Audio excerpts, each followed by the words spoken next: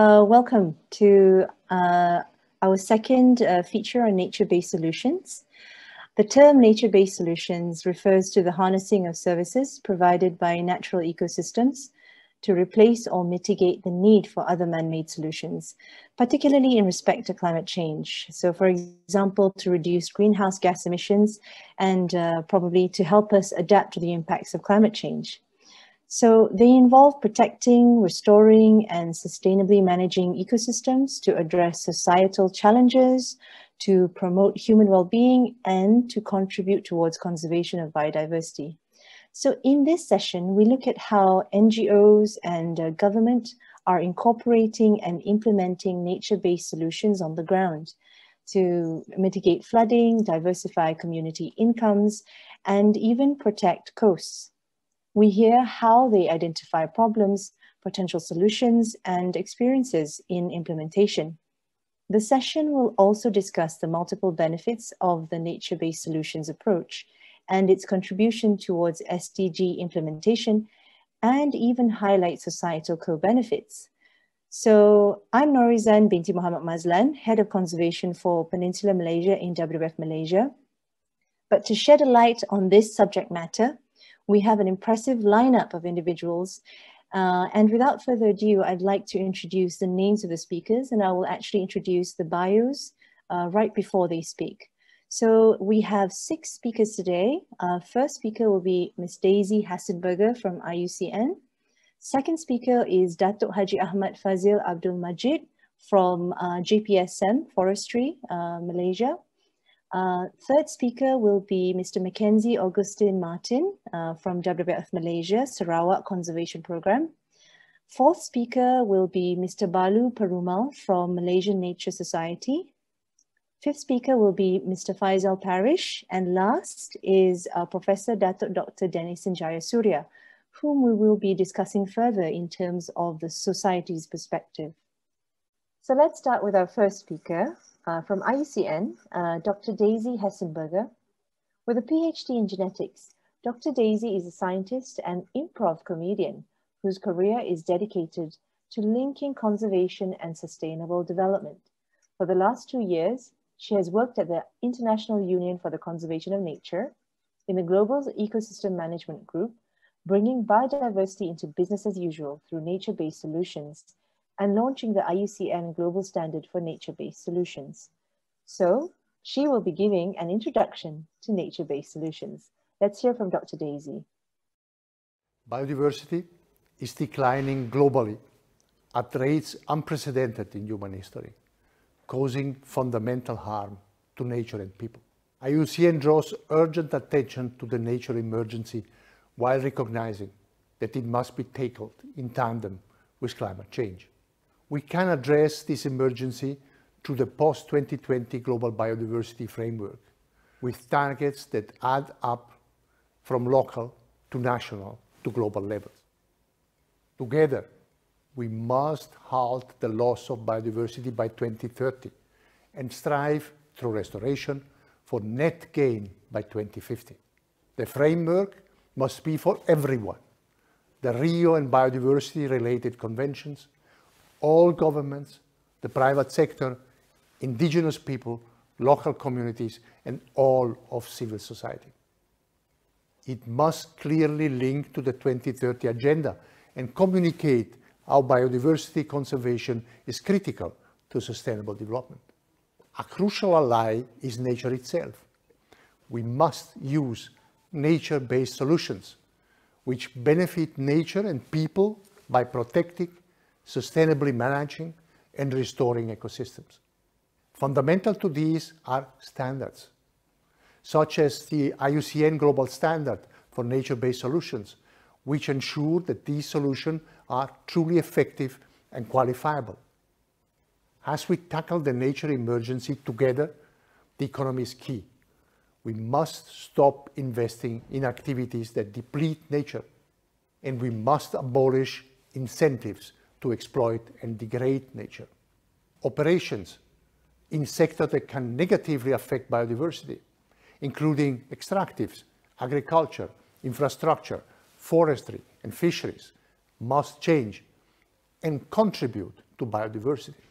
Governments are beginning to insist that companies disclose their impacts on biodiversity, and the finance sector is recognizing the risk to the economy posed by the biodiversity loss and starting to charge for loans contributing to it.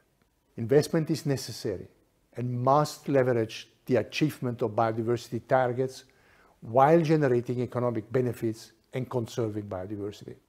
In this way, we can redirect efforts towards building economies that sustain and regenerate nature. We look forward to discuss this idea further at the IUCN World Conservation Congress in Marseille, where the post-2020 Global Biodiversity Framework will be high on the agenda. Nature-based solutions for sustainable development. We've just heard from the IUCN Director General in his address to the UN Summit for Biodiversity, where he mentioned the need for nature-based solutions to be scaled up. Now I'll run you through the definition of the concept and some of the latest developments from IUCN. First of all, this is a good opportunity to remind ourselves that nature-based solutions, while the term was coined about 10 years ago, actually the approaches that are sort of collected under the nature-based solutions umbrella have been going on for many years. There are early origins in IUCN of approaches such as forest landscape restoration, ecosystem-based adaptation, or ecosystem-based disaster risk reduction. All of these approaches are gathered under this nature-based solutions umbrella concept. And so we have a lot of research, a lot of knowledge and capacity in nature-based solutions.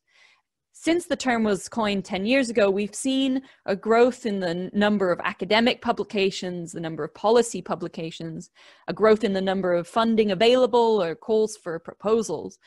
Most recently, we've seen the launch of the IUCN Global Standard for Nature-Based Solutions, which I'll come back to at the end of my presentation. That leads us to the current day, where we see a global momentum on nature-based solutions, where we acknowledge their potential, where there are calls to scale it up and for increased financing. And for that to take case, we really need to be on the same page of what nature-based solutions really are and how we can overcome the barriers to their mainstreaming. Again, to take another step backward, if nature-based solutions, the approaches underneath them are old, well, how is this different than what we've been doing? Well, they share a common foundation with our conservation work in the past, which primarily focuses on safeguarding nature. And instead, they offer an additional pillar to reach new sectors, new funding, new impacts by also safeguarding society.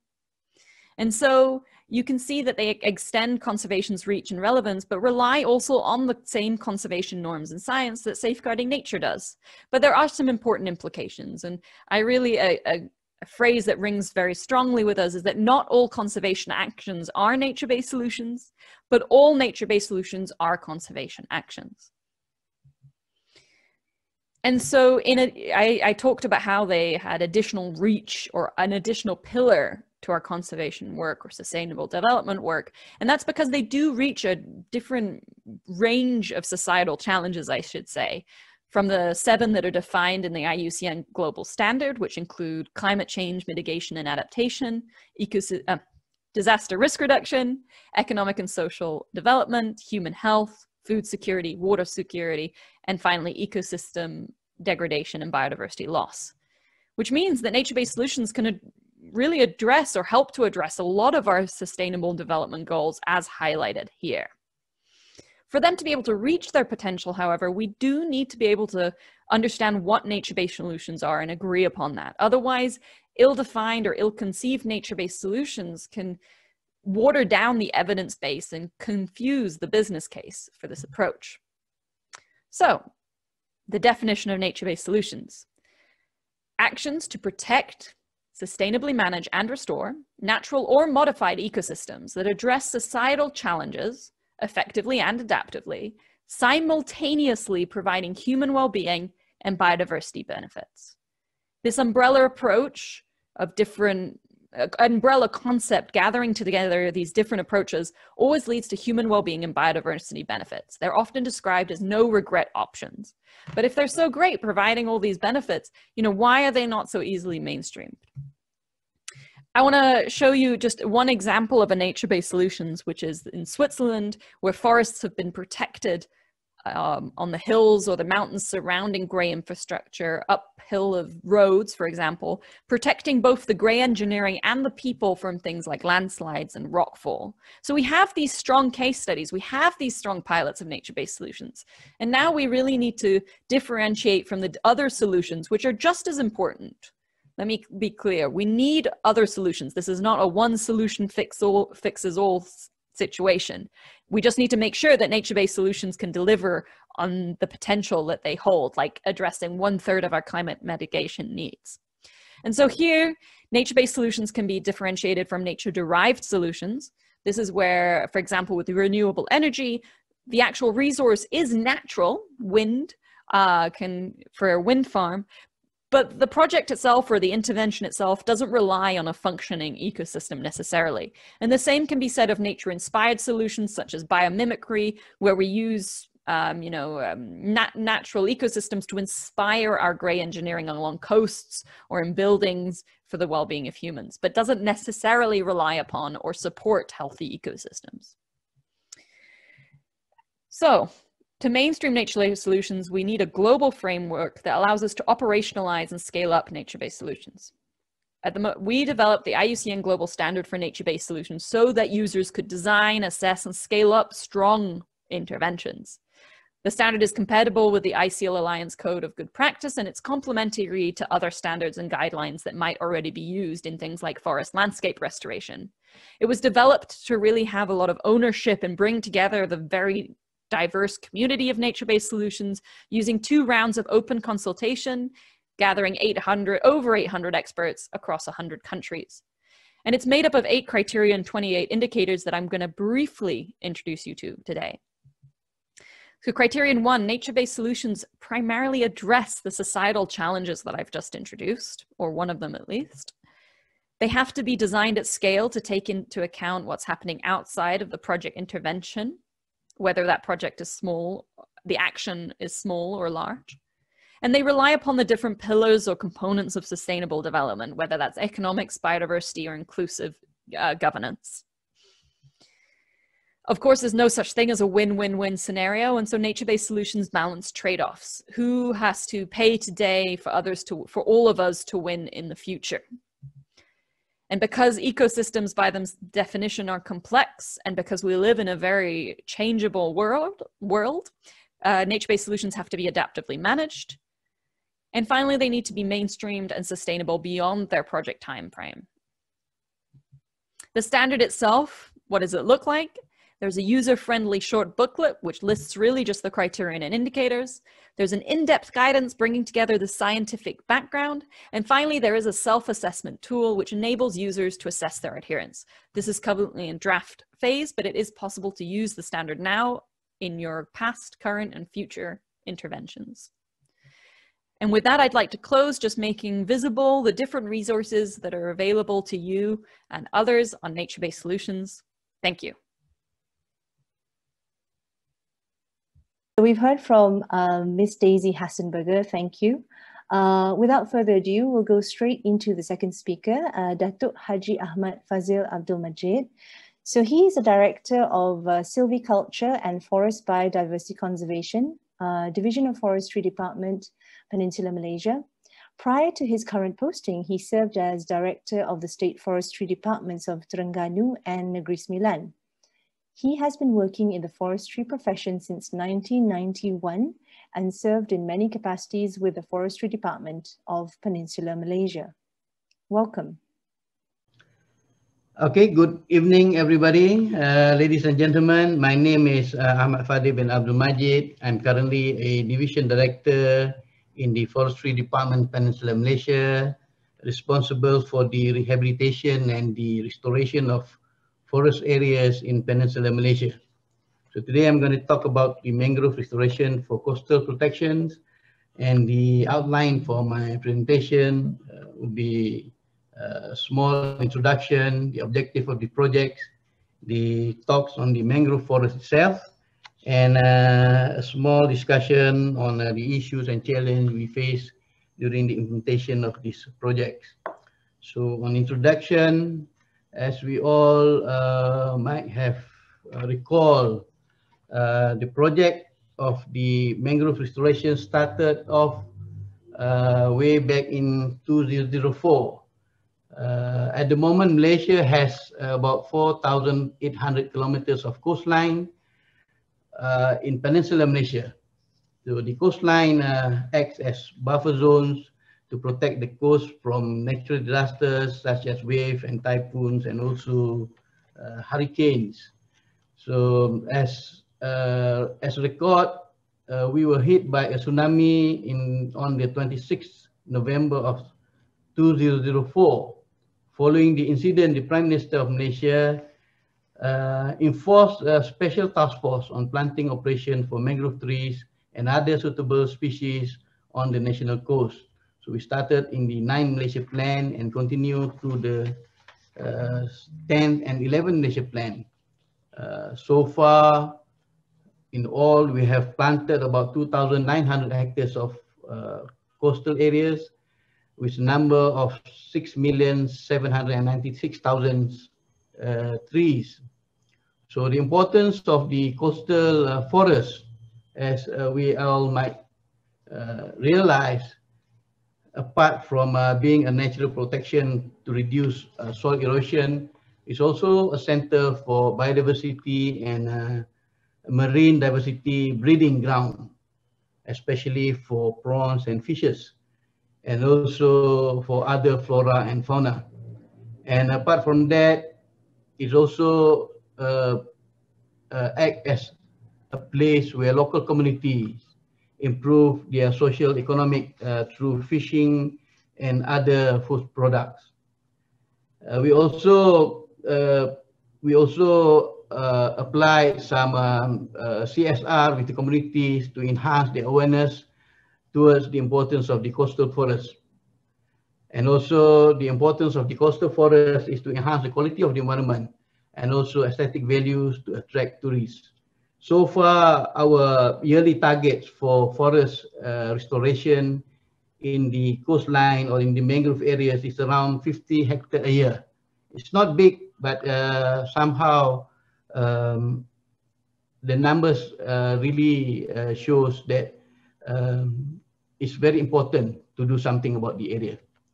Okay, this is a brief notes on the tsunami incident in 2004. Apart from Malaysia, Indonesia, Sri Lanka, Maldives, India, Myanmar, and Thailand were also affected.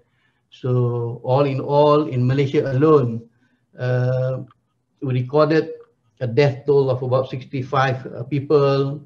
Around 50 people are missing, more than 100 people are injured, and also destructions on some 8,000 properties during the tsunami. Okay, now we go to the project objective. There's two main objectives here. The first is to create and increase natural protection on the coastal area to prevent damage by natural disasters and erosion. And the second one is to establish a buffer zone to engage strong waves and winds and to protect environment pollution.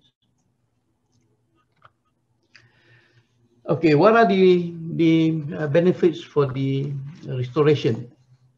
First of all, we have the ecological purpose. As we all know, in Peninsular Malaysia, we have a total of almost 105,000 hectares of mangrove in Peninsular Malaysia alone.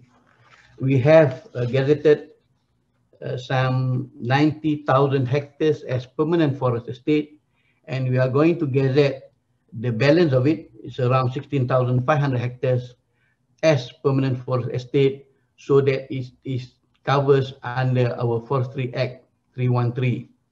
Okay, so the total of almost a total of 106,000 hectares mainly mangrove in the Peninsular Malaysia. So it has economic values. It acts also as greenhouse gases emissions, improving livelihood, rural livelihood, especially fishermen living around the area of the mangrove forest. We increase food production through prawns and fish spawning area. And then we also maintain the balance of the water and soil, increase production areas. The project also increased production areas for charcoal and also for other products from the mangrove. We improve biodiversity, and also we improve the ecosystem itself, especially for now some migratory birds uses mangrove forest as their stopover for food and resting place. Okay, the mangrove forests, as we look at the forest type, are mainly on the coastal at the elevation of below 100 meters above sea level. Throughout Peninsular Malaysia, we have mangrove from Perlis up in the north to Johor on the south. And also we have also mangrove in Kelantan, Terengganu, and also in Pahang in Peninsular Malaysia. Okay, so what are the projects that we have been doing so far? So it's a national project initiated by the tsunami in 2004, and we have done the project for 15 years, covering 3 Malaysian plans. In the first Malaysian plan, on the 9 Malaysian plan, we spent about $38 million. On the 10 Malaysian plan, we spent about $7 million. And in this present Malaysian plan, we spent about $11 million for the mangrove restoration and also coastal planting projects.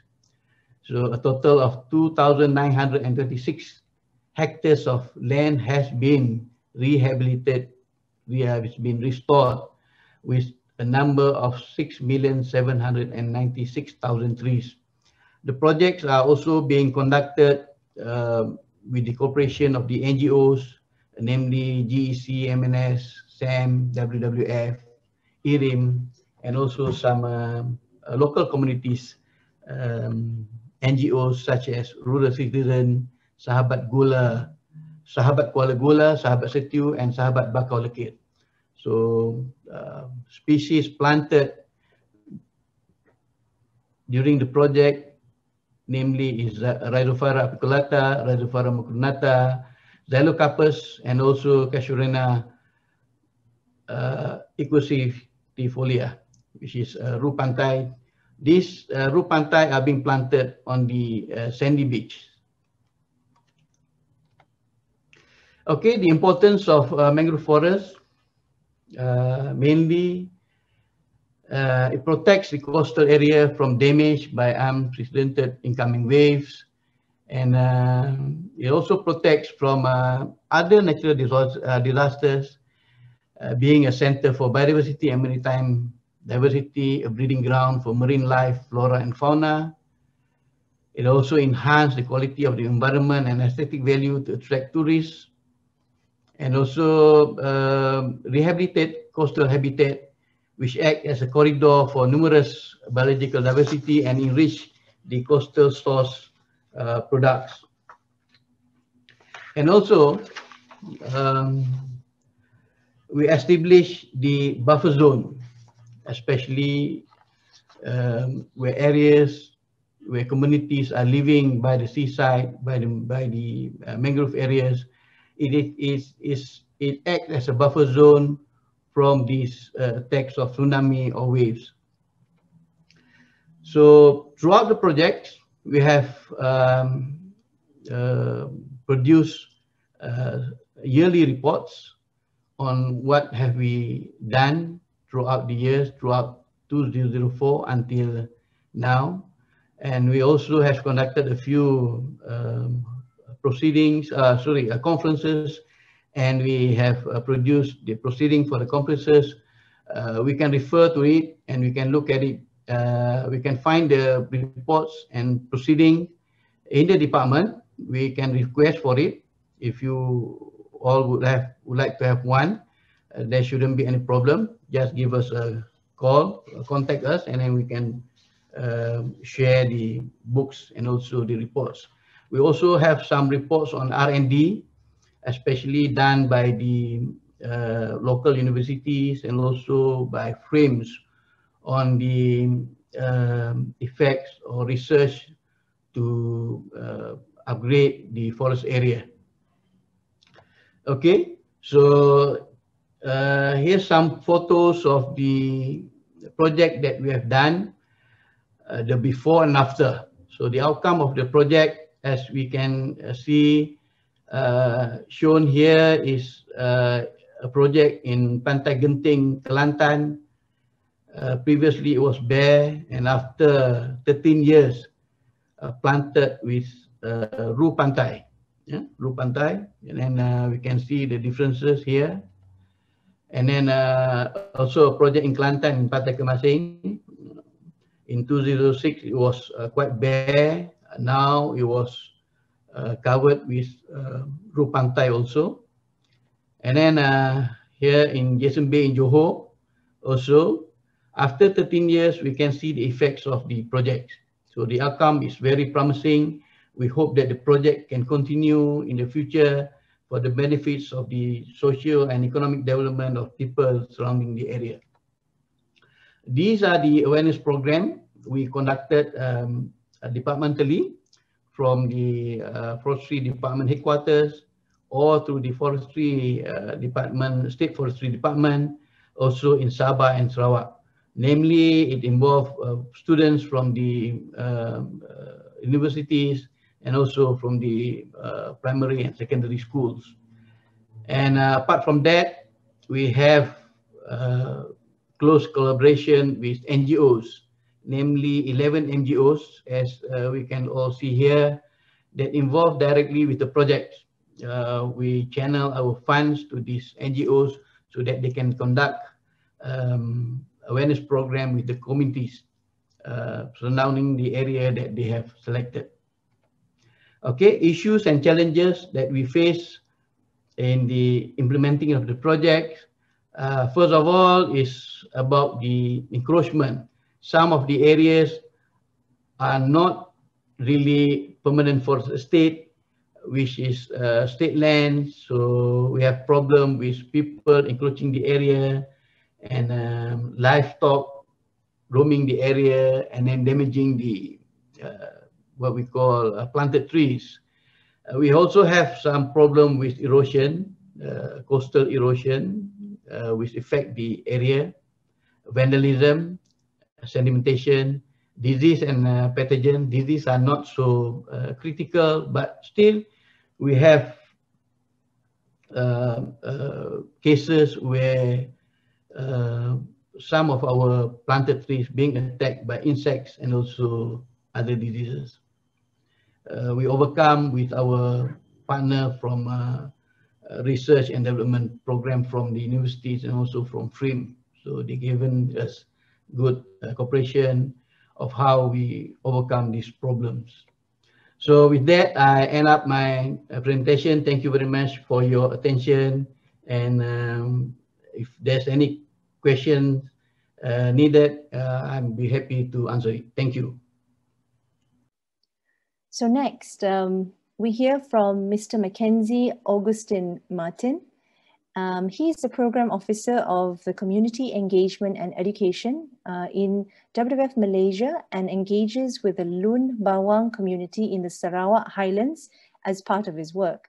He's currently overseeing the riverbank restoration project in Long Semado. Mackenzie works closely with the community to restore the eroded banks in the highlands that continuously affect the paddy fields that are mostly seated along the bank. The riverbank restoration in Long Semado is a community-based project implementing a nature-based solution approach, applying a bioengineering method that helps reduce erosion of the riverbanks in a more sustainable and subtle way. So he will be sharing with us today a presentation entitled Bioengineering Riverbank Restoration in Sarawak.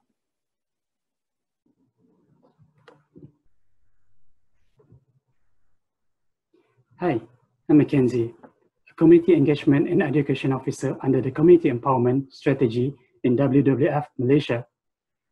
Being an officer on the ground, I work closely with the Lumbawang community in the Malayan Highlands, particularly in Langsmado, our focused area.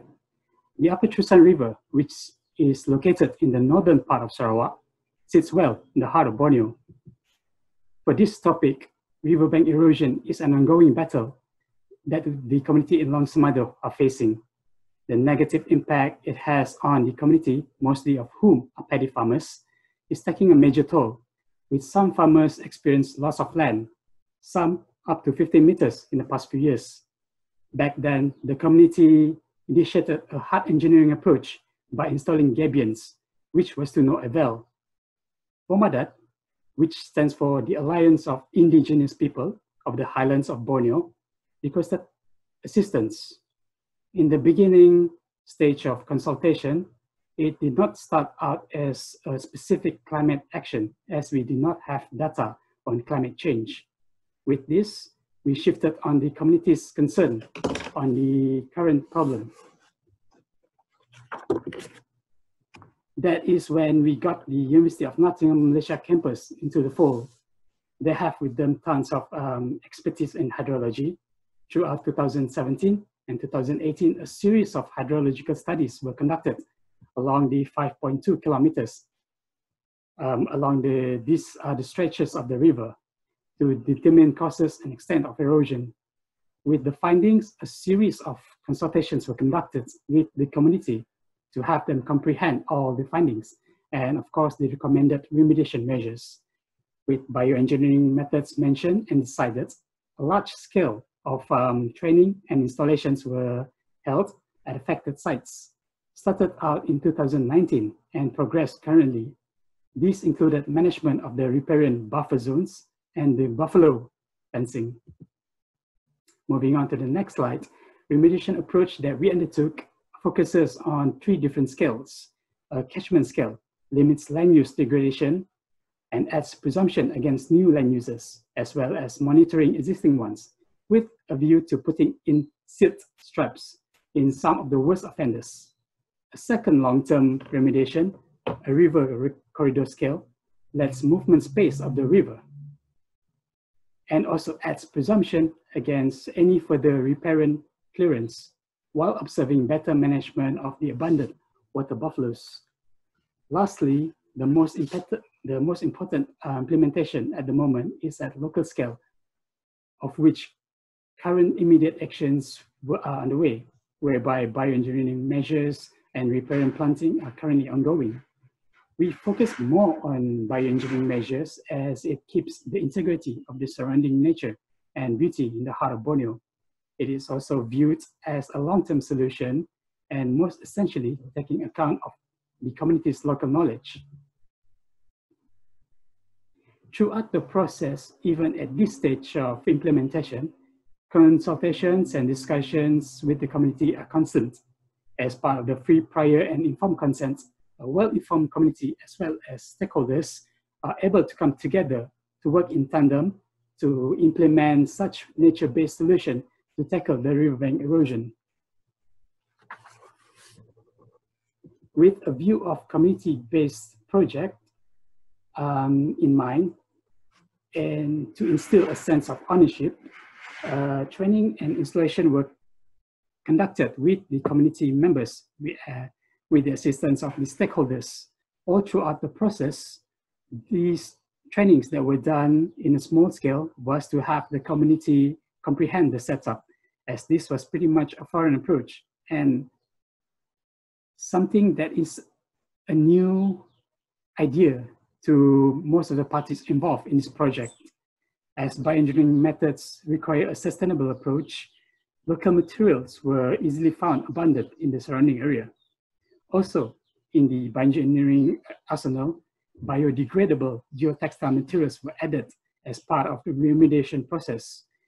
These materials, installed by the community, are able to give the eroded and exposed banks to stabilize in a period of time. As you can see, the series of photos on the left were taken before the remediation. With the exposed banks, erosion continues to affect the banks, including the paddy fields, along the lines of the banks, along the 5.2-kilometer stretch that was included in the hydrological study conducted.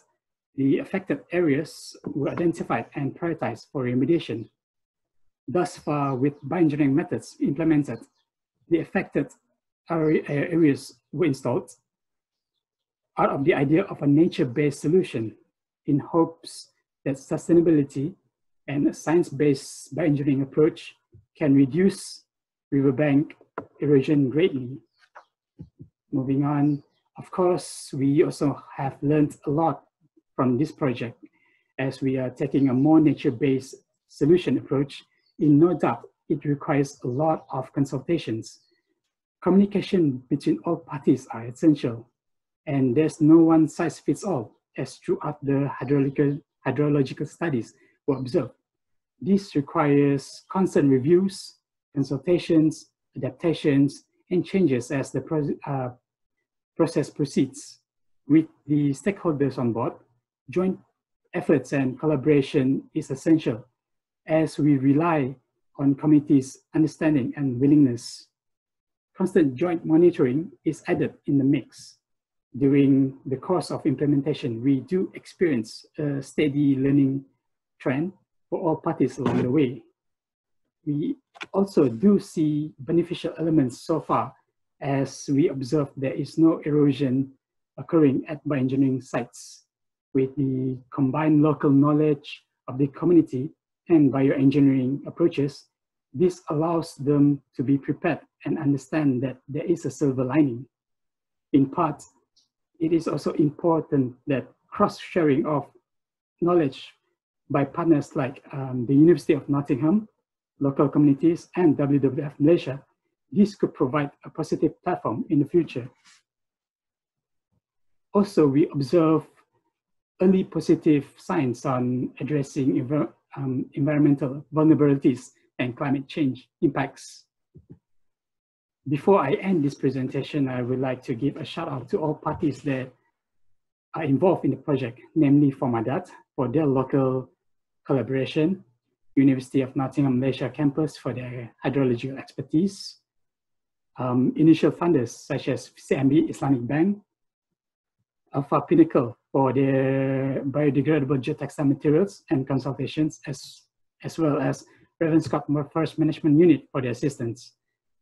I hope this presentation will give out a clear picture of what we do and implementation to reduce riverbank erosion. Thank you for having me, and thank you again. Thank you, Mackenzie, for that insightful presentation. Now we move on to our fourth speaker, Mr. Balu Perumal. So Mr. Balu Perumal has more than 30 years of professional experience in natural resources management and environmental conservation. He has worked at different capacities in 4 different environmental NGOs. And as a result, he has been involved in practically all aspects of conservation projects and programs, both in the field and at policy level. A key focus of his work has been capacity and institutional development of government agencies and stakeholders in environmental and biodiversity management. This included substantial work on facilitating the integration of biodiversity conservation issues into policies and implementation in a range of different sectors, for example, in forestry, agriculture, water, land use, and tourism. Please welcome Mr. Balu. Hello, my name is Balu Perumal. I'm the head of conservation from Malaysian Nature Society. So today I'll be talking about nature-based solutions from the perspective of Malaysian Nature Society. So we are going to focus specifically, MNS conservation activities in the state of Selangor. As you know, Malaysian Nature Society is about 80 years old, and we've been working that long basically in Malaysia, and especially for the Selangor. If you look at the map that is in the screen, you can see there are 2 blue or rather two areas which are in purple or blue. The one to your left is basically called North Central Selangor Coast, and then the other one to the right is the Main Range Ridge. So you can see these are the existing biological hotspots within the state of Selangor. So those in between, you can see is all very fully utilized in terms of land use. So these are mainly reclaimed areas, right? So you have two separate regions which are important for biological diversity, but they are not connected as per se. Okay, so as a background, if you look into the National Physical Plan 2, you would see that our forest cover has been decreasing and decreasing to an extent that our natural forest area is about 43% in Peninsular Malaysia. Okay, so when you look in the case of Selangor, like I've mentioned, this forested area is now a disjunct unit by itself. They are separated and isolated from each other. So there are two IBAs, important bird and biodiversity areas, has been identified by Malaysian Nature Society and BirdLife International. They are the North Central Selangor Coast, which is the coastal plains with mangrove forests, and the other would be the Main Range Ridge, where Selangor State Park is located. Okay, so the forest reserve in the Main Range are basically a protected area. They called Taman Warisan Negeri Selangor or Selangor State Park. And you can see that particular area is actually very important as our catchment area as well as area of biological diversity. So an example is that particular species of Ditrocarp, right? Okay, but when you look at it, all right, although most of the forest areas within Negeri Selangor comes as part of the state park, okay, but there are threats, okay, to these forests, and especially from development pressures. So here is an example where notice, actually a degazettement notice came up, all right, for Ampang Forest Park, yeah, some time ago, in 2014, where MNS together with a group of other NGOs, including WWF, okay, we formed the Coalition for the Protection of Selangor State Park, and we have been addressing the degradation of forest loss in these states since, right? So we have tried a lot of, we do press releases, we also have taken upon campaigns to save these forests. Okay. The other issue, which is also very critical, environmental issue, which is very critical, is for us is also the air. So you can see, come every August, September, yeah, the whole country is shrouded by haze. Okay, and the cause for this is actually the degradation of the peat swamp forest. Okay, so some of our early works in MNS, especially during the early 2010. Okay, so this particular, so we are focused a lot on the addressing the issues of loss of forest and also an important carbon sink, yeah, which is called North Selangor Peat Swamp Forest. Okay, so one of the activities that we have conducted here is embarking on the scientific expedition to this area to provide more input so that the forest can be better managed, both from the perspective of biodiversity and also the carbon. What's interesting about this peat swamp forest is it's actually a natural reservoir, for the paddy fields, that's along the Selangor coast, right? The famous one is called Tanjung Karang paddy fields. So here, the yield of the paddy is the highest in the country. They do 3 times cropping, and also they can get at least for 10 tons of paddy per hectare. So the highest so far recorded within Peninsular Malaysia. So the peat storm forest here actually acts as a big reservoir, yeah, that supply water, continuous water to the paddy fields. Okay, this is quite recent, so you can see the threats to this high carbon stock area is also very eminent. Yeah, so one of it is actually a proposal to degazette the North Kuala Langat peat storm forest. All right.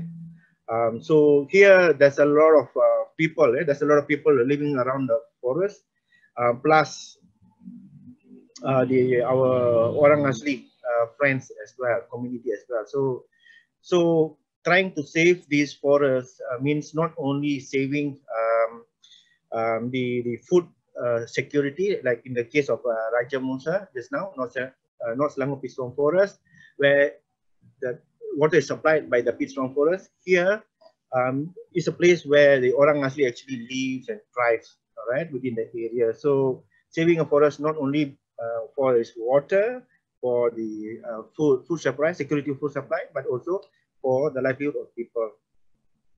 Okay, going towards the coastal area, the Selangor coast is also a very productive area, all right. So that's also the reason why there's a lot of mangrove stretch is still there, all right? And this actually provides a livelihood to close to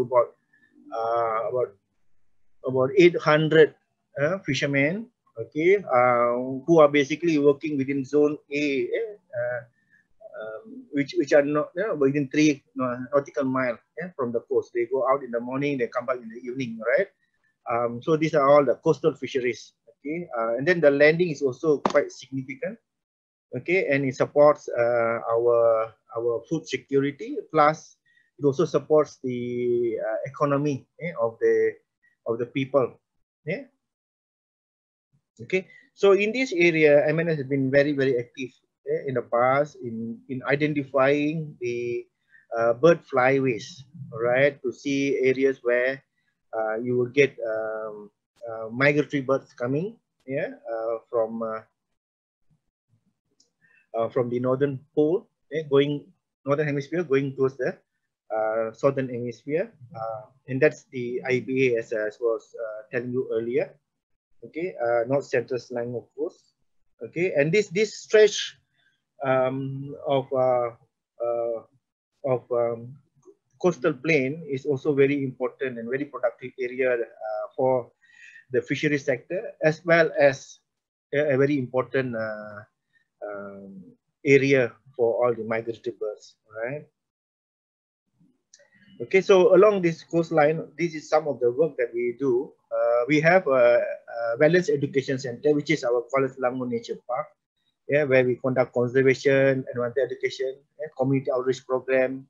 It also serves as a training center as well as ecotourism and recreation. Okay, recently we also proposed Kuala Selangor to become a Ramsar site. Okay, and currently we have an ongoing program with the local community on saving the flyway. Moving forward, we want to see that this area is also protected. Because protecting this area, coastal area, also means protecting our food security, protecting our livelihood, and also in the adverse of climate change. It's also to make us more resilient, more to any changes in the climate caused by the climate impact. Okay, so in summary, okay, MNS work in the state of Selangor has always been trying to find a nature-based solution, all right, to the challenges, that is in the real world, right? From the forestry perspective, like I said, it's a solution for the poverty, for the hungry, and also the climate change and food security. Protected area, like I said, in the state of Negeri Selangor, most of the area is protected. Okay, but it doesn't mean that the forest is going to be still there, right? Because there's a lot of development activities going on, and more and more proposals for developments are coming up to pressure to take out these protected areas for other users. Okay, and you know, these areas, forest areas, are also very important for our water supply. If you look back about a month or two ago, we had a water shortage problem. Not because there's no water. The problem was the water was polluted, basically. All right, so when you don't have these resources, right, so where do you go and get it? Yeah, so this is important, not only for our own livelihood, but it's also important for the economic sustainability as well. Okay, and also I mentioned about the oceans. Okay, this part of the area is not protected yet, but this is where most of our efforts are at this stage at MNS. Okay, to protect the coastal marine areas, so that the protected areas can be maintained. Okay, then it could also supply us with the seafood that's necessary, as well as a lot of our economic activities are also centered around ecotourism as well in this area. So nature-based solutions are long-term solution. Right? They are not short-term solutions. Okay, most of it, the solutions would appear in a long-term plans, like a structure plans, and so forth. But it is still goes back to us to make sure that these plans are well observed, and also well implemented, right? So this is where also MNS as a society, as an NGO, also sometimes act as a watchdog as well, right? And we also do campaigns, undertake campaigns, and also lobby for the local community participation in many of our activities. Okay, so working with nature and people, I think that's the tagline that we have in MNS, and it's also in line with IUCN's program, as been stipulated. Okay, so for us, a framework of nature-based solution would be important, for the sustainable future. Okay, I think that is all. Thank you very much. Now let's go on to our next speaker, Mr. Faisal Parish.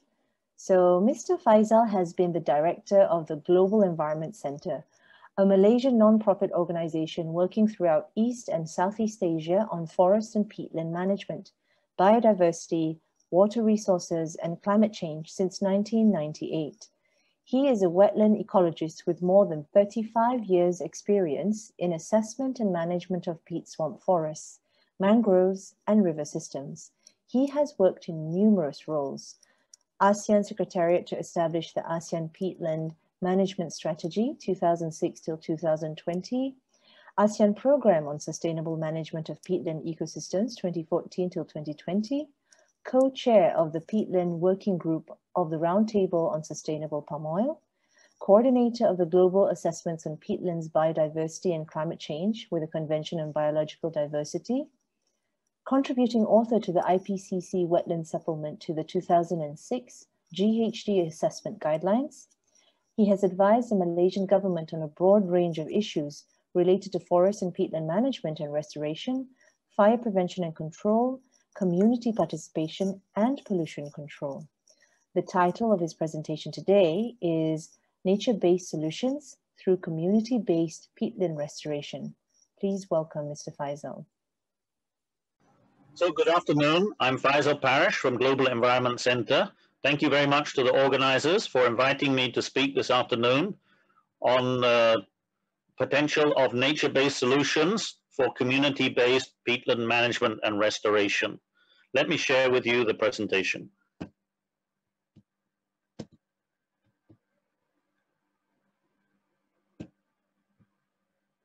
I hope you can see the presentation. So we'll be talking about nature-based solutions through community-based peatland management. So the Global Environment Center is a Malaysian non-profit organization. We were established 21 years ago. We're working in all ASEAN member states and at international level. We're specialized in multi-stakeholder approach to peatland management and restoration. and were appointed by the ASEAN Secretariat and the ASEAN member states as a key technical and operational support partner for the ASEAN Peatland Management Strategy 2006 to 2020. And we've been advising the different ASEAN member states and different stakeholders, including government and local communities, on peatland management for the last 15 years. We're the implementer of the IFAD-funded project, Technical Assistance and Knowledge Exchange for Sustainable Management of Peatland Ecosystems in Malaysia, which is supporting GC's work on NBS. So my presentation today will look at peatland ecosystems in Malaysia, carbon storage and emissions from peatlands, the potential for nature-based solutions, and examples from 2 community-based nature-based solution projects. So peatlands are our most extensive wetland ecosystem in Malaysia. They cover more than 8% of Malaysia's land area, or 2.6 million hectares. They are Malaysia's largest carbon store, storing more than 5 billion tons of carbon. They're a critical ecosystem with many rare and threatened species. Peatland degradation is a major source of emissions, unfortunately, and an estimated 75 to 100 million tons of carbon dioxide equivalent are emitted every year from peatlands. The protection and rehabilitations of peatlands can therefore be a very effective strategy for emission reduction and carbon storage through nature-based solutions. So Malaysia, as I mentioned, has 2.56 million hectares of peatlands in most states, with the largest area being in Sarawak, followed by Sabah, Pahang, Johor, and Selangor state. But most states have peat and therefore have potential for nature-based solutions related to peatlands. So in the natural form, peatland are covered in a dense tropical forest, and they form a very thick layer of organic material or peat, which has been recorded to be up to 25 meters thick. That's the height of a 50-story building. That's the depth of carbon stored in the peatland system. So they store more carbon than all other forest types combined. They can store up to 10,000 tons of carbon per hectare, compared to about 600 tons of carbon per hectare for forests on mineral soils.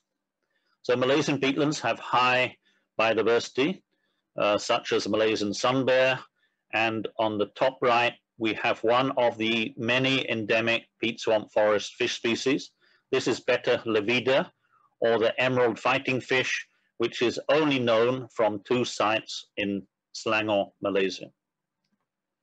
Malaysian peatlands are also important for indigenous and local communities, providing direct food, but also a broad range of other benefits, such as timber and non-timber forest products, water supply, and flood control, and many other benefits to the adjacent communities, as well as the people at large.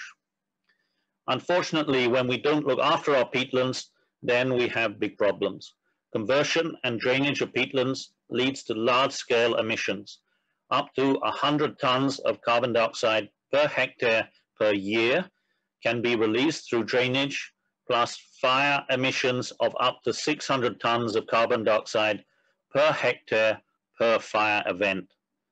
We understand that more than 1.2 million hectares of peatlands in Malaysia have been cleared and drained for plantations and agriculture.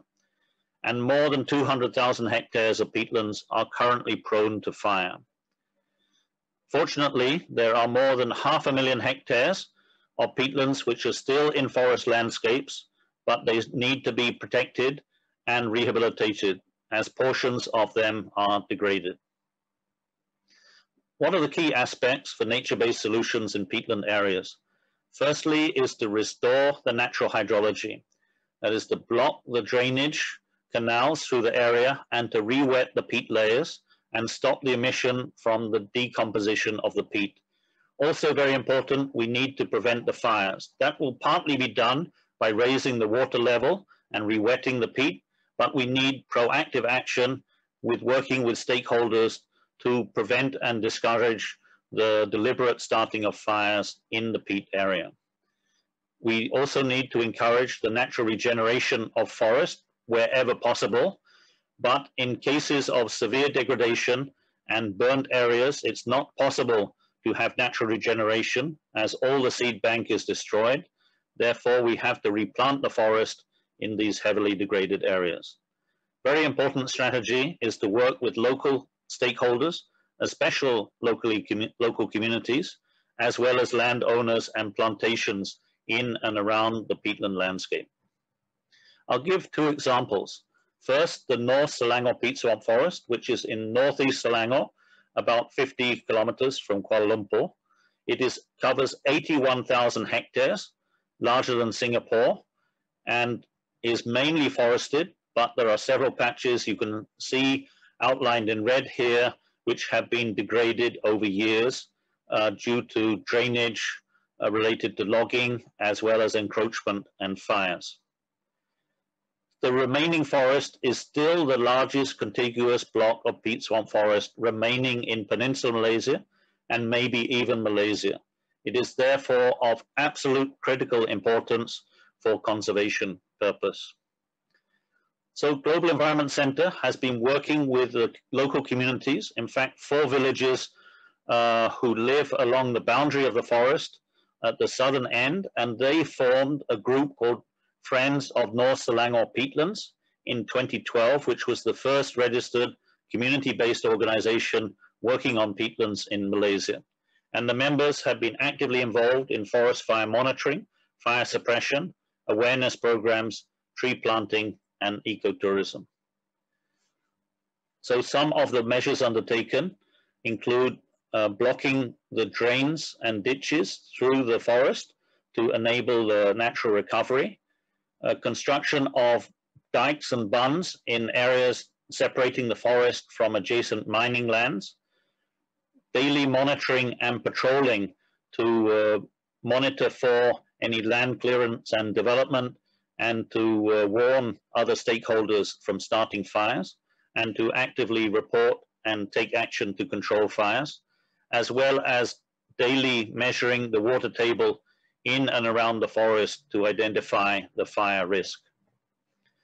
The community there have also been very active in rehabilitation with engagement from the public, local community, and other stakeholders.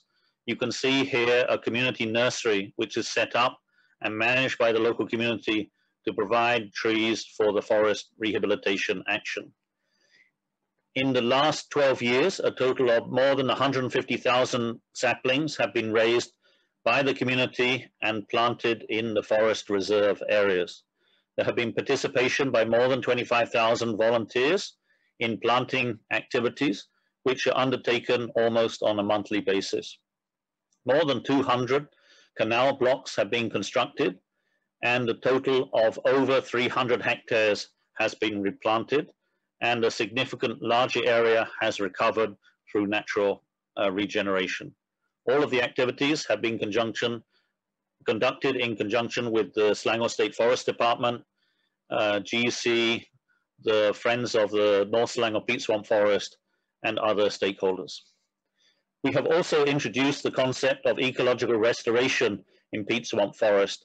Here you can see the picture on the top left in August 2012, an area of forest that was cleared and burnt by people trying to encroach the forest reserve in 2012. And what we did was just to block the drainage canal, which was left behind from earlier logging operations, raise the water level, and let Mother Nature do her work. And you can see in 2018, already the forest has recovered well, and now in 2020, the trees are more than 8 meters tall. So that is very good natural recovery through the process of raising the water table and natural regeneration. We also have established a Community Sustainable Peatland Center, or GC COSPEC, where we undertake frequent training and consultation and awareness programs with local community and other stakeholders. As a result of the work with the community to restore the forest and prevent fires, we have been successful in having a 95% reduction in peatland fires in the region, dropping from 1,800 hectares of fires in 2014 to around 100 in 2019. And both of those were years with significant dry and drought periods. So you can see a very major change was made through the interventions of blocking, rewetting, and active community engagement to reduce fires, degradation, and greenhouse gas emissions. Let me move to a second case study in Southeast Pahang peatland landscape. This is an area of about 100,000 hectares of forest in a broader landscape of 230,000 hectares. The peatlands cover more than 200,000 hectares, but about half of them have been developed or converted for plantations or have been cleared or affected or degraded in the past. We have zoomed in on one particular area, in an area called Bukit Lilau in Pekan district, where Orang Asli communities are living in between oil palm plantations and the forest area.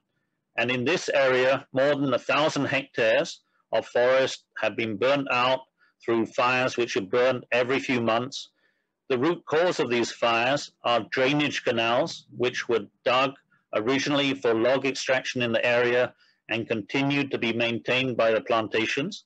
And these have drained out that 1,000 hectares of peat, made it dry and susceptible to fire, and then fires frequently start and spread into the area. And all the forest that the Orang Asli used to depend on has now almost all been destroyed within 1 or 2 kilometers of the village. And this has been a very major negative impact on the community and affected their livelihood and welfare. So we started off with a process of free, prior, and informed consent, working through over a period of 6 months, a large number of consultations and discussion and clarification and discussing what we were planning to do and how that would benefit them. We included taking key representatives from the village to visit our other rehabilitation site with community in Selangor State. As a result, at the end, we developed a joint work program. We planned together and worked together, and we got full agreement and support for Orang Asli community. And they have largely been in charge and leading the implementation of many of the measures since. We are not just asking them to stop the fires, we are also looking at their needs as well. So we have provided improved water supply, we have provided electricity through solar power, and we provided seed grants and support for alternative livelihood options, such as kalulat honey and cultivation of mushrooms to provide alternate livelihood from them, and also to incentivize them for their engagement in the forest rehabilitation.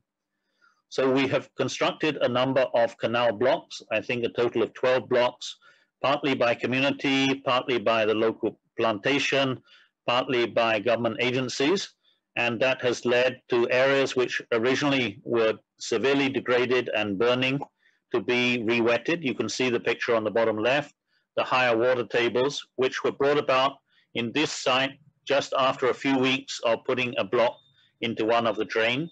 And this area has remained wet ever since without fires. Altogether, there's more than 1,000 hectares of peatland have been re-wetted by the block. So the area in between the Orang Asli community and the forest has much higher water table.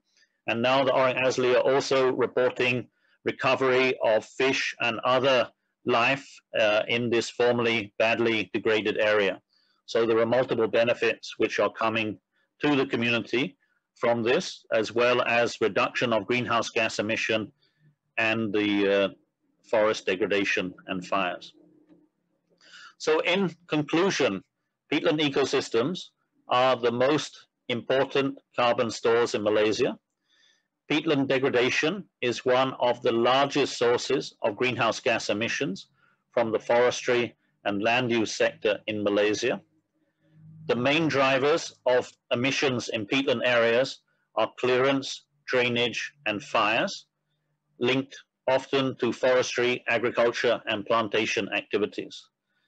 We believe, and we have demonstrated quite well through the case studies, that community-based protection and rehabilitation of peat swamp forests is a very effective approach to greenhouse gas emission reduction, and should be recognized as a key strategy for nature-based solution in Malaysia's nationally determined contributions, or the target Malaysia has set to reduce its emission over the next 10 years under the United Nations Framework Convention on Climate Change.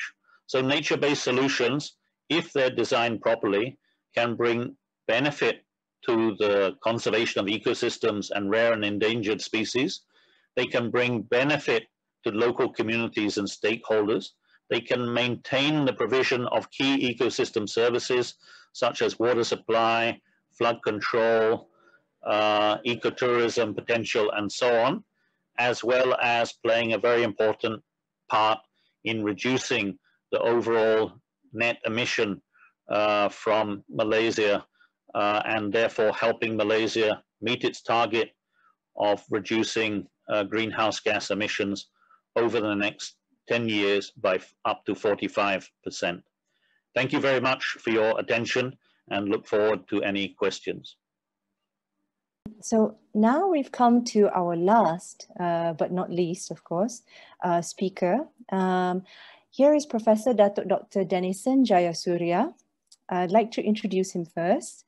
He's currently the head of the Secretariat for the All-Party Parliamentary Group Malaysia on Sustainable Development Goals, APPGM SDG, appointed by the Malaysian Parliament House on October 17th, 2019. He's also the co-chair of the Malaysia CSO SDG Alliance, a member of the National SDG Steering Committee established by the EPU since 2016, chair of the Asian Solidarity Economy Council, ASEC, board member of the Intercontinental Network for Social Solidarity Economy, a fellow of the Institute of International Harmony and Sustainable Development, Hong Kong, China. He holds a PhD in sociology and was practice professor of public advocacy at the Institute of Ethnic Studies, KITA, National University of Malaysia from September 2008 until December 2019, and is now appointed as Associate Research Fellow.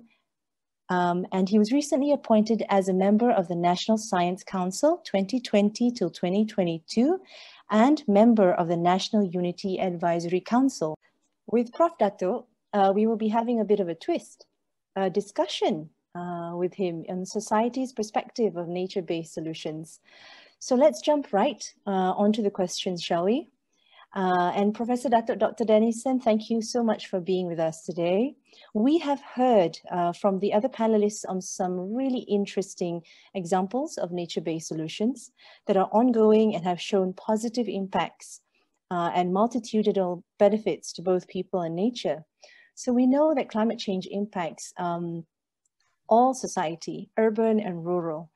But what do you think are the challenges being faced by the communities most impacted, those who are very dependent on direct benefits of nature, for example, freshwater fishermen, paddy farmers, or maybe communities dependent on air masyarakat? Okay, thank you for this invitation and thank you for this opportunity to share. I think as you rightly pointed out, the presentations so far have taken nature-based solutions in a very good way, and it's quite illustrative of what's happening. And they have also highlighted some aspects of the community, but not enough of community participation and involvement. I would think there could be 3 areas that I could highlight, and we can take this up. And it is indicated in some ways by the different presenters. Firstly, I think it's the conflict between the local community and state governments or politicians with them and the private sector. Because very often nature-based areas where these communities are dependent upon are also areas in which the private sector wants to get contracted land or acquisition of the place for plantation development or for extraction of minerals or building dams and other areas that come into direct conflict with the aspirations, the needs, the concerns of the people. And in that, there is the main struggle of ownership, custodians of nature, because they might not have land titles or the documentation, but they might be customarily occupying those places, or might have, in the case of some communities, more recent, but prior to independence, might have been part of that land and ecosystem. And so that conflict is a major area and contestation. And these communities are quite vulnerable and powerless to take on the state, whether it's the state government or other quasi-government statutory bodies that might have the political clout and the decision-making, or the private sector that might have the resources or ability to pay the taxes or generate income and wealth for the state, which the local communities might not. That leads on to the second area of the nature of consultation and partnership. Often the local communities might be called or might be informed, but not really in a consultative way that they are custodians or right holders or they are owners of the land. So they might be then seen as occupiers, squatters, infringing without legal rights, and might even be forced out with enforcement of different kind from the land that they might have occupied for long periods of time. So this, and sometimes compensation is offered, sometimes it leads to blockades, sometimes it leads to, arrest and other forms, and sometimes the community is given an alternative, they take it, and then they suffer through the process. I think at the heart of the issue is their livelihood issues, their customary, use of the land and the resources, and life, which is traditional. So there are times when state operators or public policymakers feel that the best thing is to get the people out of nature, get them into other forms of life, into urban living or resettled communities, which we assume is better quality of life, but it might not necessarily be so in the kind of things. And we are now seeing the value of local communities, forest-based communities in conservation or income generation that is far more sustainable. So the challenges are there. I think in some states it's being addressed. Some agencies respond constructively, but across board, this rights-based approach to indigenous people or forest-based people from a right to development basis is not a strong approach. And so that might be a real struggle to see. And there are enough cases on the ground to show the negative aspects of our development. So, Prof. Dato, have you actually seen on the ground any examples of nature-based solutions in action in the communities you have worked with and visited, that the communities have put in place themselves that not only benefit them, but also maybe even downstream beneficiaries? Okay. I think one of the good examples that have come out is that I've seen. I can draw 4 examples. I know there were some micro examples highlighted through the work of Nature Society and WWF as well in the video presentation.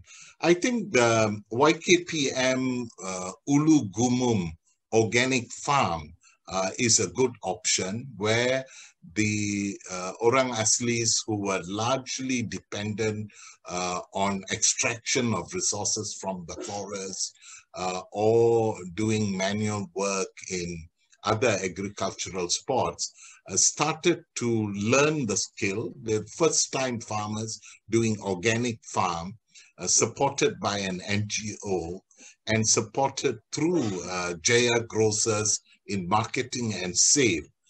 So the capacity building, the the local, they have the land and the resources, and using organic approaches and making it financially viable to raise as a livelihood support in a sustainable way is one good example of the use of the forest and its background. Earlier tsunami project in Kampung Sungai Sembling in Prai, which was after the tsunami, where the small coastal fishermen were affected. They then went on to plant, with the support of CSR funding, I think millions of mangrove plants, and they have a sort of a center at the village. They do some income generation projects, but the planting of the mangroves have revived the coastal fishermen. I can get the name of the NGO, which is Penang Inshore Fishermen Welfare Association, that got a grant from a Japanese NGO to develop this project. And I think they planted 16 million mangrove plants in that coastal area. And as a result, over the years, they have been able to revive coastal fishing, because they were in small boats, motor-driven, but they couldn't go into the sea and so forth. But that has supported their income, as well as Nature Study Center and community women using the leaves, the mangroves for jam making and things of that sort. So they are a good example as well. But the area that I did a major academic paper for the UN Task Force on Social Solidarity Economy in Geneva is the community forestry project at Gumotong Hill in Matungong in Kudat, where the community, through its protest and negotiation with the state government, was able to get this hill under a community trust, which the state government eventually did. Because of the community pressure, there was a general election coming, and the state government responded, where there are 13 villages surrounding this hill, and they are responsible for the conservation of the hill, the water source from the hill down, and no one can climb the hill without going through one of the 13 villages. But they do some extraction, and those resources are used. They have done very effectively honey rearing in the wild, as well as cultivated, and the women do the marketing and the sale. And they have ecotourism and other projects surrounding this theme of conservation, but also having nature walks. So they restrict any buildings up on this hill or any construction other than a rest and watch tower kind of a thing at the top.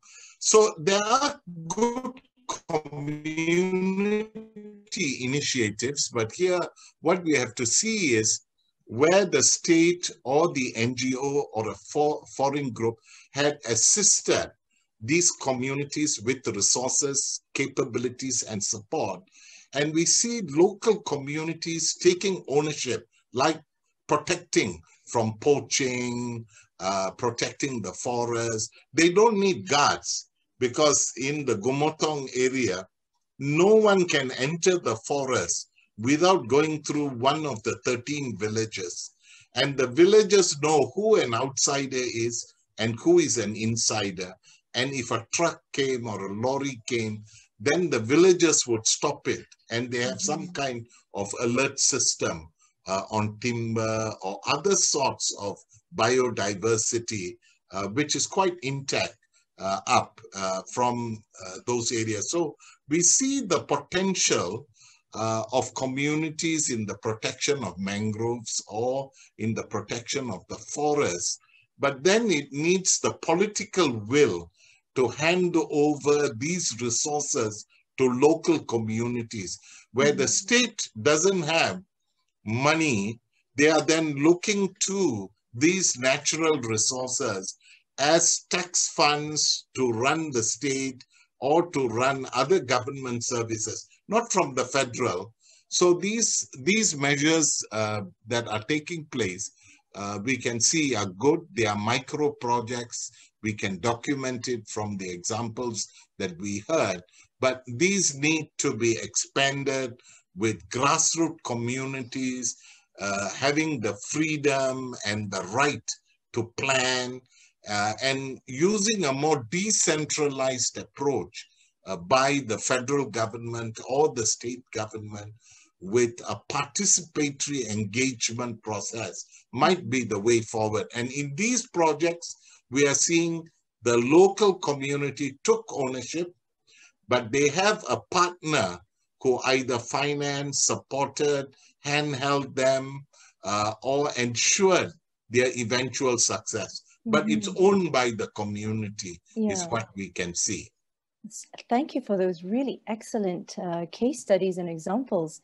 So am I right in saying that maybe nature-based solutions could be further mainstreamed, not just by the local communities, but also by the NGOs, state government, and also federal government? Is that right? Yes. Yeah. And what do you think by mainstreaming, what could the designers, especially, engineers usually, because you look at the difference between nature-based solutions and traditional gray infrastructure, right? What do you think designers of nature-based solutions could do to benefit communities more, especially in meeting the SDG objectives of leaving no one behind? Yeah. Recently on this World Day for Cleaning, I joined the team that went to Kampong Kukup in Pontian, to Malay kampong that is on a mangrove swamp. And then this is also educational for someone like me who's a sociologist and not technical like many of the people who have been speaking, is actually the amount of waste that is coming through the water, because their houses, half the houses are on stilts, and for them to then see that rubbish is coming every day through the ocean, and through domestic throwing, because there isn't waste collection, because the local authority is not doing it. And these houses are constructed in a way that there is no sanitation system as well. And this Malay village is then in Kampong Kupo, is linked to a huge Chinese settlement, which has hotels with Singaporeans coming. But fortunately at this period, because of COVID, all the hotels are empty. But in that context we are seeing now, it requires a matching of both engineering ability to see how do you maintain managing waste from the hotel side. So the Kampong side is saying, look, even if we don't throw into the water, every day the ocean is bringing back. They did an audit of where the rubbish is coming from, what is recyclable, plastic from ocean and plastic from domestic, and so forth. That is what they were doing on the World Cleaning Day, and I observed that. Local community has given up they feel this cannot be solved because the ocean, I can't control the ocean. I clean today, tomorrow it comes. I put a fence, you know, a fishing net all around my house. Then when the water comes, the rubbish is outside it. But if the water levels rise up, it gets into their immediate backyard above and so forth. So this requires a massive coordinated effort of government agencies that has the technical support and resources and civil society that have the capability to resolve this. But for the last 40 years, other than doing little gotong royong once in a while, there is no permanent solution to a group of people who have been living there.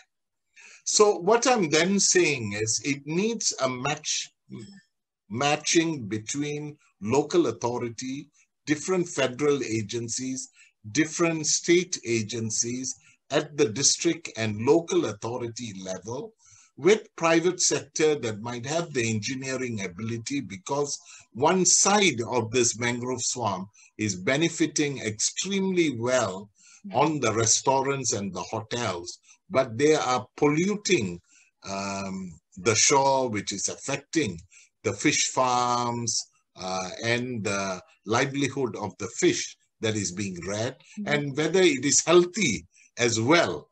So after all this introduction, I've stopped eating fish when I visit the location because of, you know, what I've been briefed at. But I think this is where the coordinated effort. So one NGO can attempt it, like Heroes for Trash that were there on the ground doing it. But that needs not just community participation, but the community is saying, look, I've tried. I can't do it anymore. Yeah. So where are the government agencies, where the private sector, where are the engineers? How much does it cost to reset this so that the mangroves can operate in the way that is suitable for fishing, protecting the coast, as well as people living their houses or houses rebuilt in a way that can be sustainable. That's the challenge we have taken up. We thought it's a simple one, but it now looks like it's a very complicated process. And that is similar for many local communities that are faced with an oil pump project or a dam project or some other development project, and they are impacted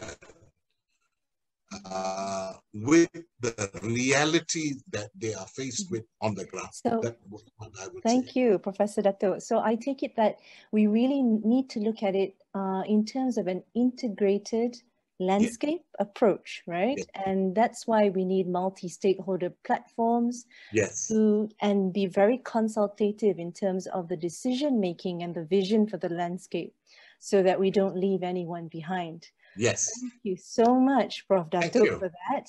Since this is basically the last session that we have for this evening, I think I will possibly wrap up.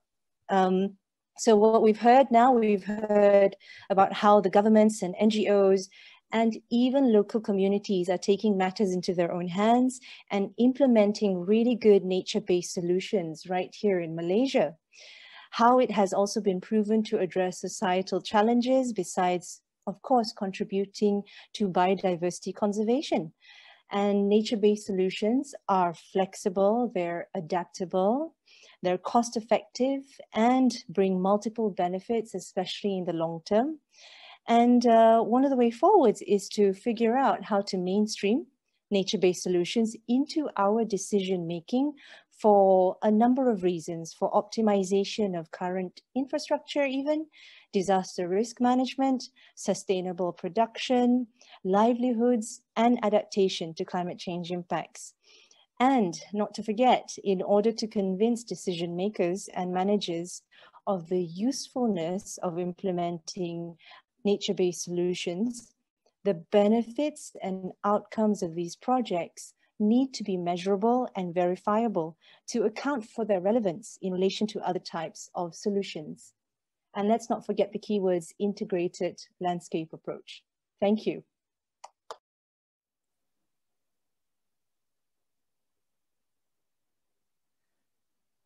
Okay, so I think we've heard already from all the esteemed panelists. Thank you so much. But just to inform, in place of Dr. Daisy and also Mr. Mackenzie Martin, we actually have Raphael Glamet on behalf of Dr. Daisy today, Senior Program Officer at IUCN Asia Regional Office in Bangkok. And we also have Ms. Belinda Lip, Sarawak Conservation Program Lead, and Ms. Alicia Ng, Sarawak Conservation Program Community Education and Engagement Officer. Welcome. So I will proceed straight away to the questions, actually. And we do have several questions from the floor. One of them I will read out, in particular from Encik Nick Zafri bin Abdul Majid. Thank you so much for this question. And I'd like to pose this question actually to Mr. Faisal. Okay, so the question reads, Malaysia does not have a specific flood risk act, unlike the UK or the US. I have been pushing this issue for so many years, but to no avail. So he says that we need a flood risk act of our own to become a benchmark to our flood risk mitigation proposals during preliminary, design, interim, and final stages. So Mr. Faisal, what would you actually say to this, and what's your opinion on having our own flood risk act? How would it help us?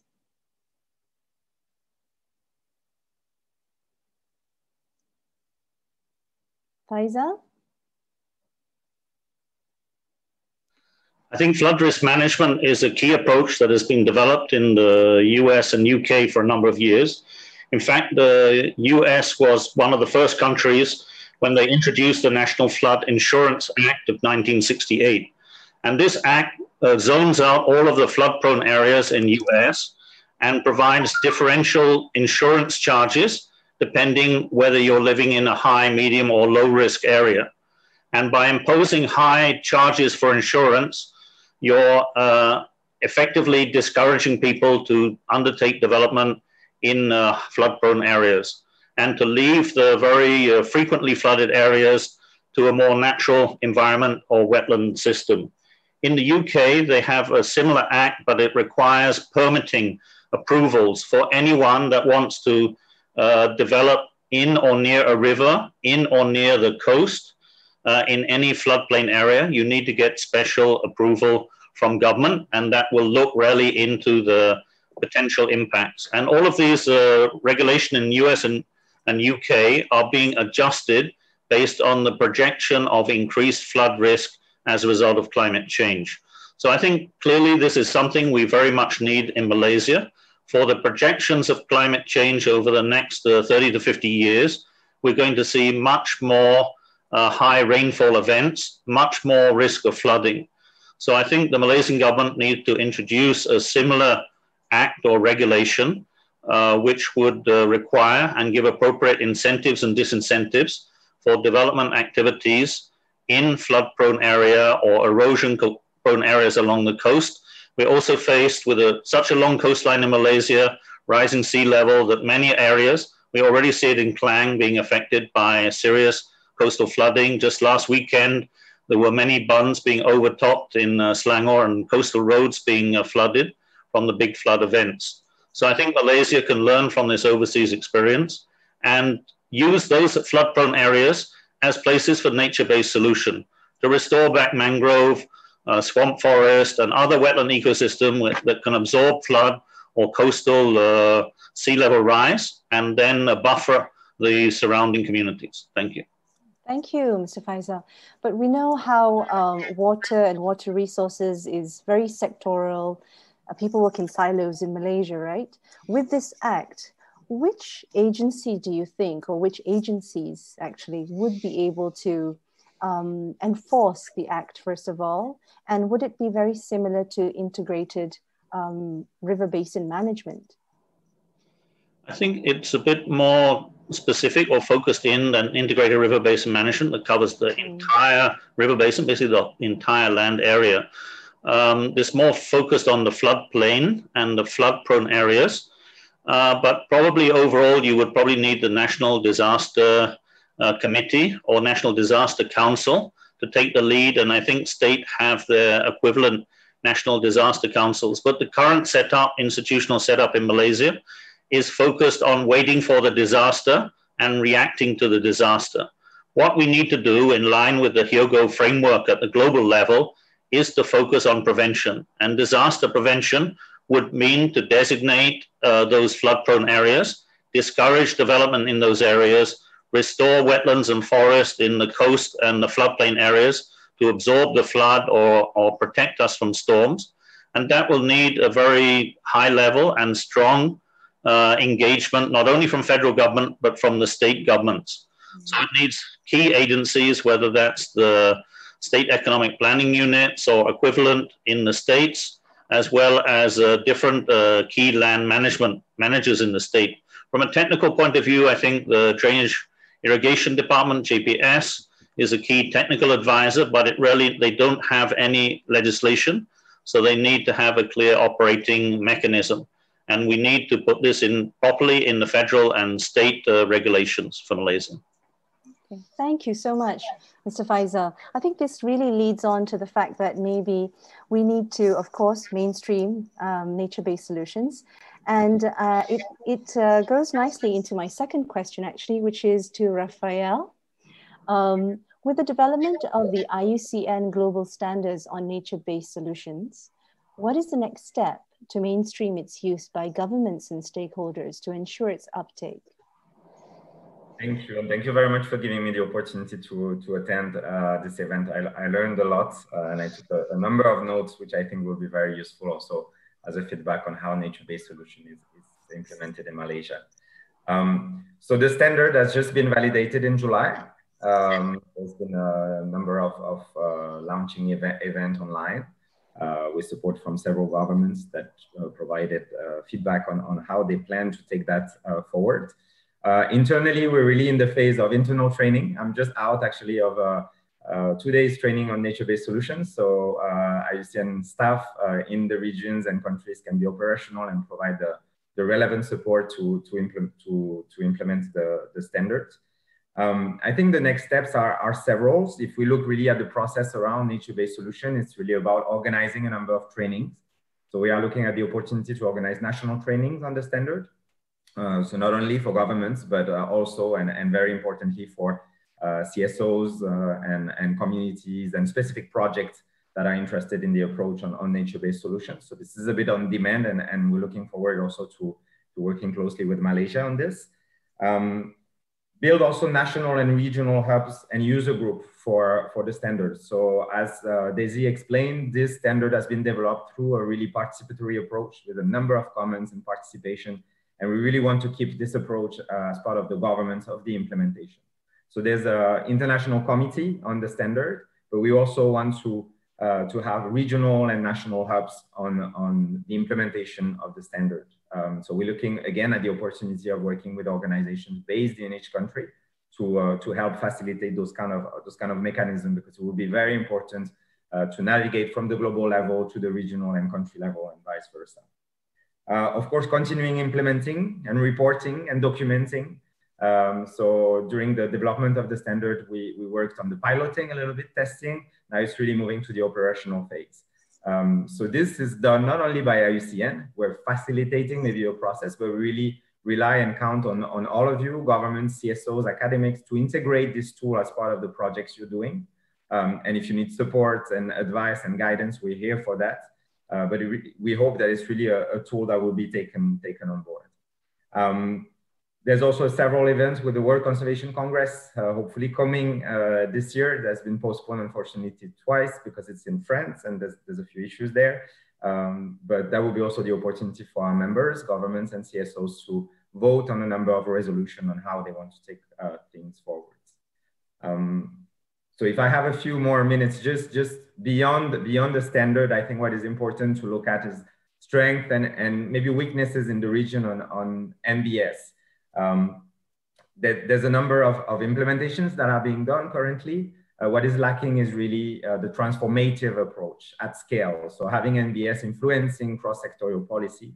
So really looking at ways to strengthen the governance. So NBS is not only the matter of ministries in charge for natural resources, but also for transportation, construction, investments, etc. So really looking at each country specifically and looking at governance mechanism that could really answer that. And this would lead to national strategies, national planning. Again, we have the planning on biodiversity, on climate change, but NBS really needs to be seen and mainstream as something that is cross-sectorial. One important point to strengthen finally is also financing. There's opportunities with financing some global donors like the GCF, the GEF, the MUIKI that are looking at projects to support the implementation and demonstration of the standard on the NBS. But it's also very important nationally and for governments to think about the sustainability of NBS strategies and how they can fund those. So it's not only relying on donor projects or on CSO wheels and budget, but really that it becomes something that is seen as a national investment. Mm-hmm. So that would be a few comments from my side. Thank you, Rafael. I guess I think one of the weaknesses or gaps that I think in Malaysia is present is the fact that there are not that many examples. And if there are examples, are they really measurable? That's also it. I think proving that nature-based solutions are really beneficial, far more beneficial than maybe traditional grey infrastructure alone is missing, I think. So I'd like to move on to Balu actually, because I think in Balu's presentation, you mentioned a framework for nature-based solutions would be needed, right? What do you think that would entail and what should be prioritized first? Okay, thank you, Norizan.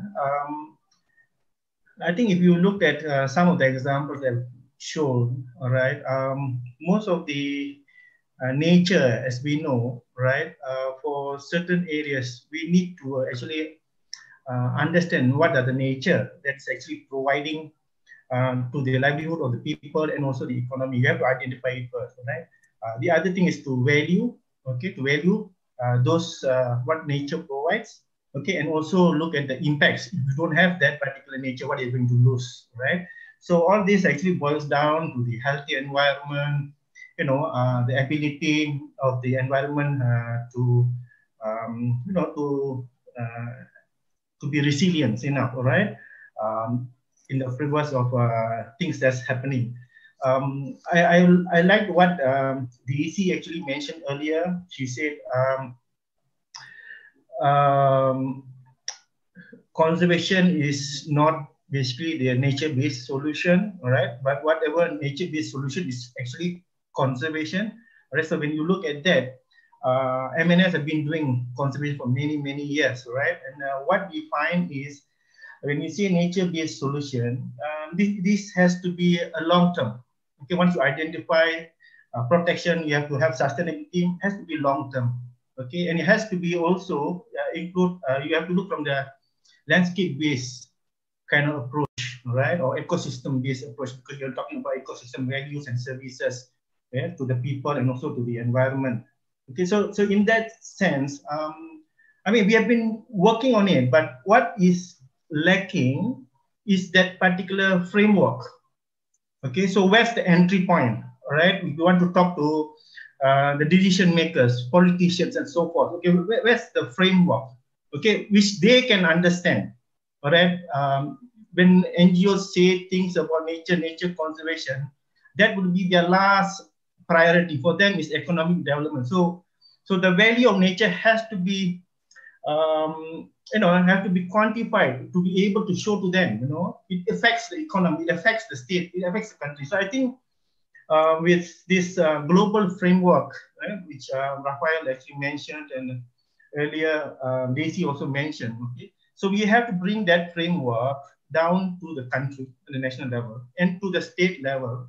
So whatever we do in terms of conservation, or you say specified to nature-based solution, can be internalized, can be valued, can be seen its impact, and also the returns from protecting such a nature. I think it's very important because even for the state of Selangor, like I mentioned, there are two main nature areas, as per our identification, is the mountainous areas of the state parks, and the other one is the coastal fringe. Okay, but you can see there is no connectivity between these two. All right. So our last problem related to water pollution, water shortage. Okay, actually demonstrate that, no.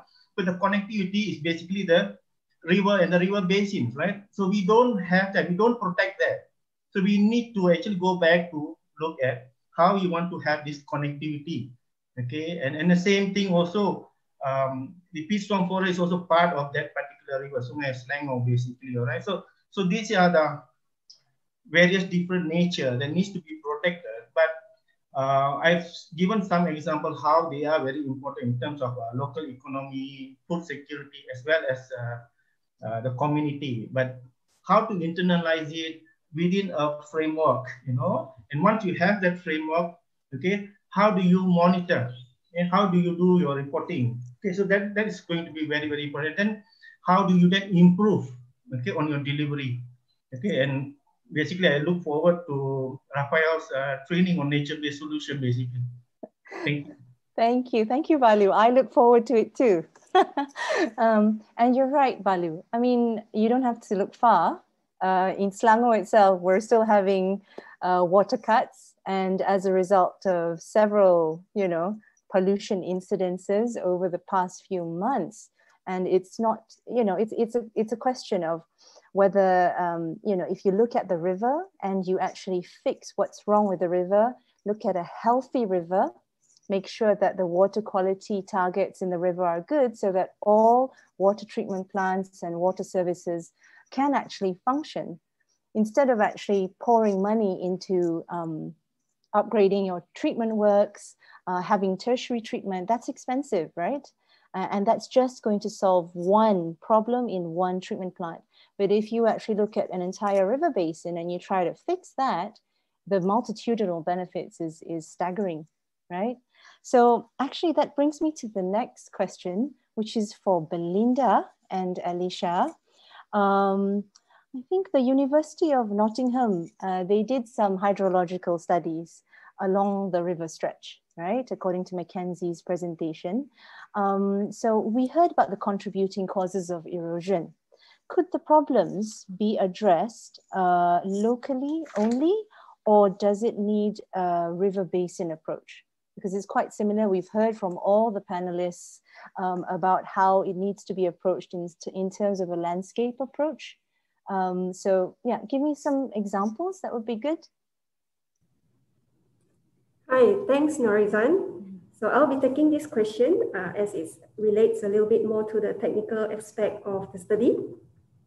So in terms of your question of whether we actually need a river basin approach, I would say yes. From the study itself, some of the causes of the erosion that was identified, they are actually a combination of factors. So it ranges from the local site itself, where the bioengineering is being done, and from that site, it's actually due to a loss of riparian. Some of the riparian has been cleared, and that causes the riverbanks to be reduced in terms of its integrity. There are also other contributing factors. For example, they have a lot of buffaloes there. And when you have already a loss of riparian, your riverbank is already reduced. And then you have buffaloes trampling on it. That makes it even worse. But there's also the broader catchment factors. The location of this river is very high up in the Upper Trusan River Basin. And the main land use in this area is actually forest, which is, there's some timber licenses there, and the community lands. So there is need to also address what's happening within the catchment, for example, at the logging or timber license areas, as well as what's happening along the community lands, which is, for example, clearing for roads and clearing in the logging areas. So the remediation that is needed, yes, it does need a basin approach. You need to address it at 3 levels: the catchment scale level, the river corridor level, which is a management of the floodplain area, as well as the buffaloes, and at the local site, which is the bioengineering measures right now. And the spirit, I think, of integrated river basin management, it actually requires for good coordination and joint responsibilities. And that is what is also needed between the communities and also the license holders who are sharing the same watershed there. Okay, thank you so much, Belinda. That's really useful, because we have to remember that we have to make it work on the ground, really, and we have to work with all the stakeholders present there. So I've just, another question has come in, and I'd like to pose this question to Dato' Fazil, if that's okay. Okay, so the question here is, how can we scale up the opportunity costs on keeping forest rather than converting it to other land uses? Okay, thank you for the question. I think when we talk about deforestation, it's a very sensitive and big issue at the moment. So as we all aware, Malaysia has a total of 53% of forest cover under permanent forest estates. Okay, so far we have managed to avoid the area being converted into other land uses, especially palm oils and also other development. So we are keeping that 53% wholly in forest reserve as forested area. So we are not going to convert any land within the area. As far as Peninsular Malaysia are concerned, we are going to increase the number of hectareage in Peninsular Malaysia. At the moment, we are at 4.8 million hectares. We're going to increase that to around 5.0 million hectares within this before 2030. So we hope we can make it. And then because most of the development area at the moment are concentrated in the state land, not in the forest reserve. So as far as the question about opportunity cost, being a development country, I think we all are aware that we need to develop our lands for economic, socio-economic purpose. So that are the government main concern now. So as far as forestry departments are concerned, we are keeping that 53% forest cover intact until at least 2030. So I think that is what we are going to do. As far as the opportunity costs, there are opportunity costs there, but still being a developing country where we are going to increase our what we call status, we need to develop. We need to have land to develop. We need to have land for food resources and so on. So I think the government are doing excellent at the moment. We are not having any deforestation in the forest reserve, so we are going to keep it that way. Thank you. Thank you, Dr. So I think we are almost nearing the end, probably another 2 minutes. So maybe I can go around the room here and ask everyone here to give me a call to action, maybe? Maybe starting with Mr. Faisal? Thank you very much. I think we need to focus on protecting those remaining forests, particularly those mentioned by Dato', which are outside of the forest reserves. And we also need to empower local communities to safeguard forests and natural resources. Thank you, Mr. Faisal. How about you, Balu? Yeah, I think the nature-based solution framework, has to be linked to our climate action plan or program, You know, I think this is where then it would really make sense from the global to the national to the activity on the ground, basically. Thank you. I agree. Dato? Okay, thank you. I think nature-based solution is an opportunity for us, especially in Malaysia. We have not ventured into it yet fully.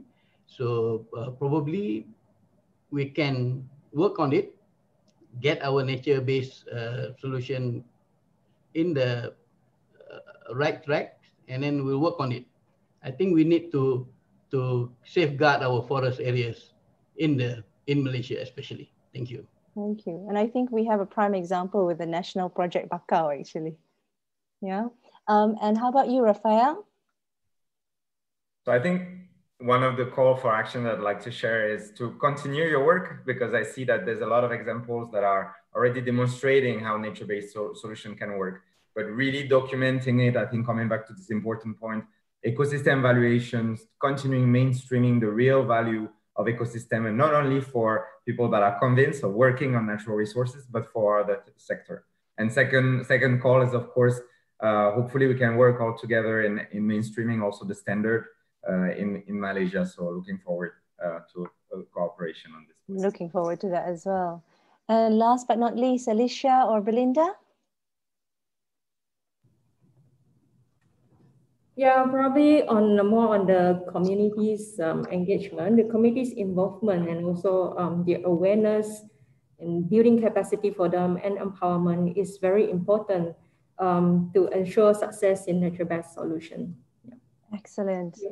Well, I'd like to say a huge thank you to all the panelists and speakers today for this really insightful session. And I hope everyone who is listening is encouraged to consider more nature-based solutions in whatever they do, and take away that it could be far more productive and cost beneficial actually to look into nature-based solutions and not just traditional grey infrastructure. So I'd like to also thank the organizers, the MCCG, and also the IGEM organizers and their partners for this. So that's a wrap. Thank you very much, everybody. Thank you.